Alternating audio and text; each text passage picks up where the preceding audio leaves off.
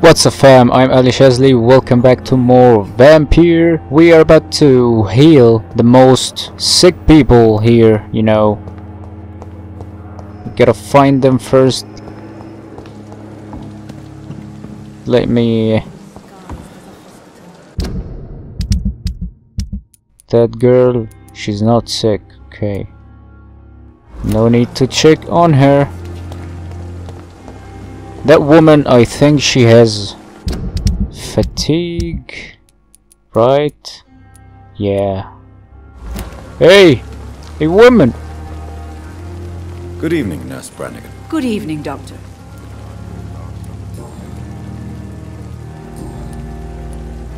Do you require medical assistance, Nurse? I will be fine, as soon as I can get some sleep.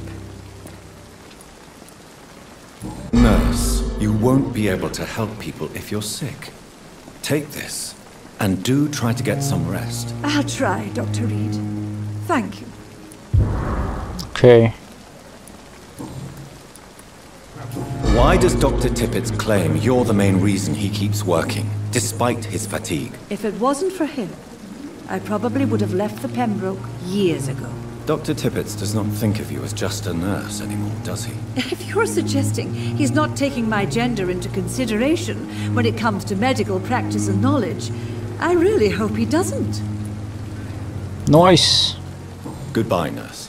Call me if you need assistance. Are you eavesdropping? Good evening, Milton. Good evening, Doctor. Still trying to save lives? Do you need any medical help, Milton? I'm afraid I do. Like everyone in this hospital. It's a sad state of affairs when even the hospital workers are worried about disease. Our job brings us into contact with all kinds of infections, Milton. There's no shame in being ill while you're in a hospital. That's easy for you to say, Doctor. I get the feeling you don't fall sick often. But thanks, anyway. Okay. Oh, yeah. Goodbye, Milton. Next!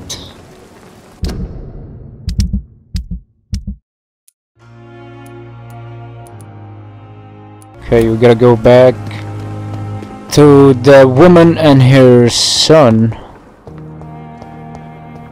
I think they are inside here, yeah.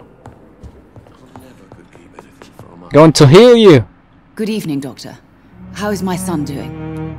Do you require medical attention as well, Mrs. Goswick? Do you know you're the only one who's asked me this? See? I don't feel well, actually. See, the hospital's good for you. Despite what you think about this place, I can tell you with absolute certainty, taking this will help you recover. Well, at least your reputation seems well-deserved. Unfortunately, I can't say the same for this hospital. Makes sense. Goodbye, Mrs. Goswick.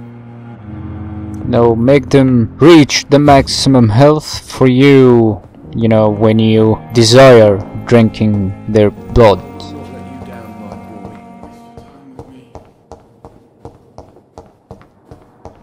Okay. Who else here do we have to...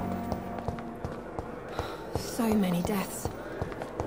And what of my own life? No.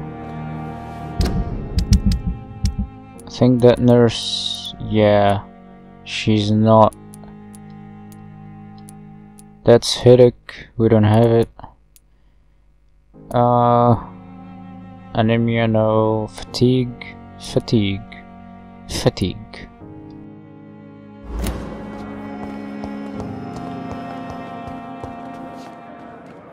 Good evening, Mr. Elwood. Evening, Dr. Reid. Soldier, do you need assistance? Not really.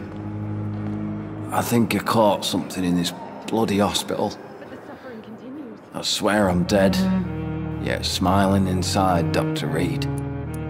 As long as you remain here, I will make sure you don't have to worry about your health. Don't think you can do much about it. Damage is done. Goodbye for now, Mr. Elwood. I wish I could be sick again. Okay. Feel my blood boil with the fever. Disgust. Hello again, Dr. Reid. I feel better already. Can I go soon?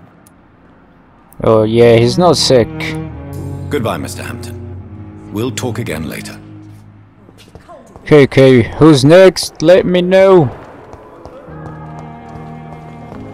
Who has fatigue here? If you have fatigue, come and visit me. Or I will come and visit you. Because I'm a good vampire. Good evening, Dr. Tibbets. Dr. Reid, any good news to share? Do you need any medical assistance yourself, Doctor? Come on, don't be ridiculous, dear colleague.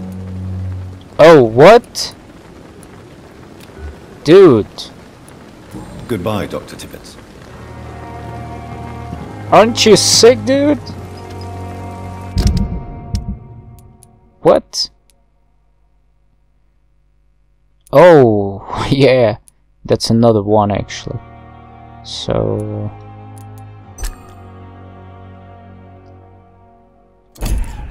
yeah, they're so alike, dude. Harvey Frederick.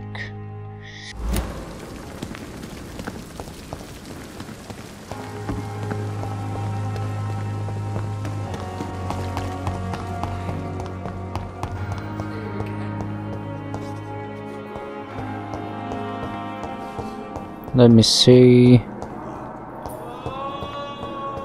Yeah. Good evening, Mr. Fiddick. Good evening, Dr. Reid. Any news about my operation? Is there anything else that's bothering you?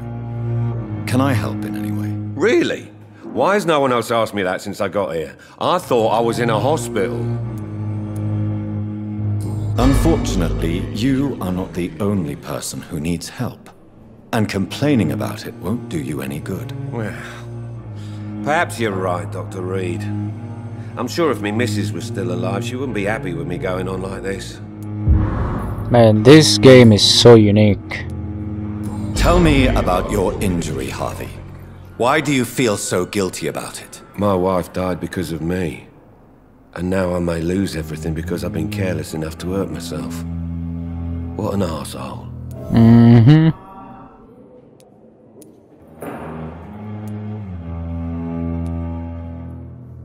How could your job be responsible for your wife's death? I was working a double.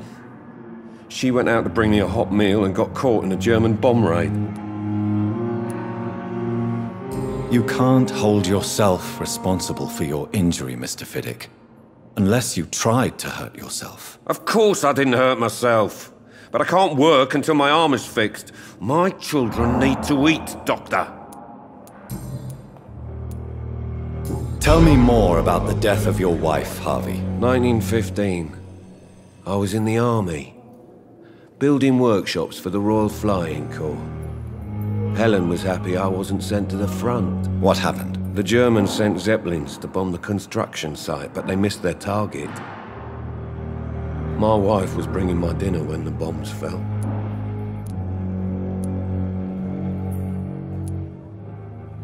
How are your children after losing their mother? They were smaller then.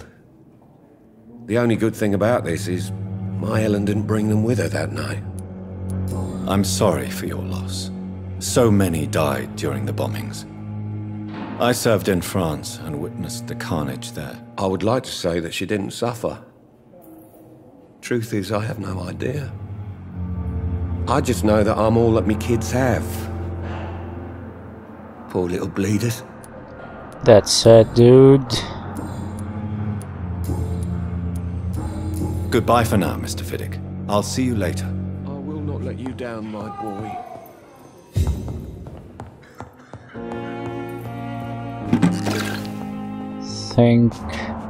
Wait, let me check. Yeah, that doctor. Yeah, that's him. I'm quite busy right now, Dr. Reid. Do you need my assistance? Don't be ridiculous. I'm capable of dealing with this myself. I've just not taken the time to do so. Then you are lucky that I have taken the time to do so. Consider it a gesture of solidarity between professionals. I wish this hospital could have received as much attention from you, Dr. Reid. We do not see you in surgery very often.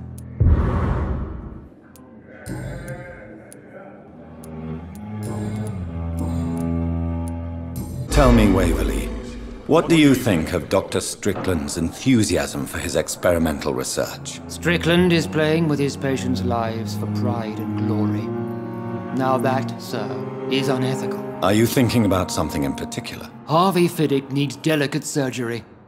I believe we should stick to the usual procedure, but my young colleague obviously disagrees.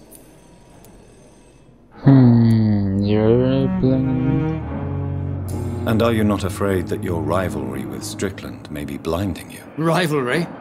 I guess you could call it that. But I will never be childish enough to let my personal feelings affect my judgment. Yeah. Why do you wish to lead this surgery? I strongly believe that Mr. Fiddick should not be butchered to test an unproven procedure.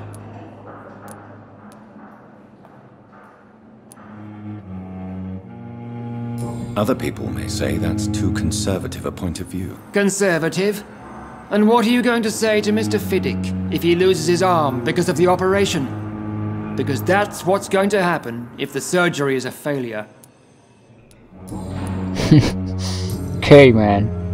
Thank you for your time. We'll talk later.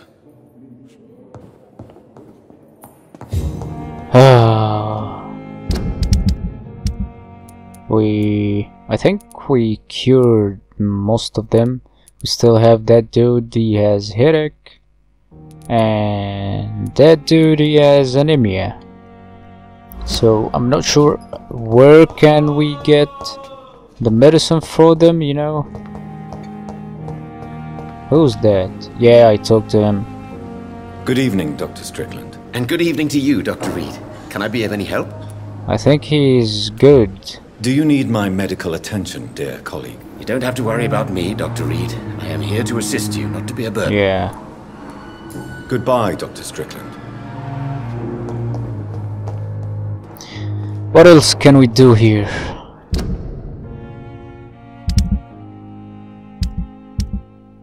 Okay.